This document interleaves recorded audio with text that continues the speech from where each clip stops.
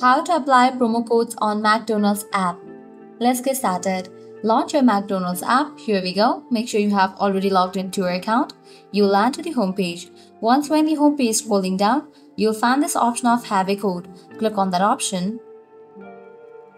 With that, you'll be directed to this page. Now from here, you can easily apply the code.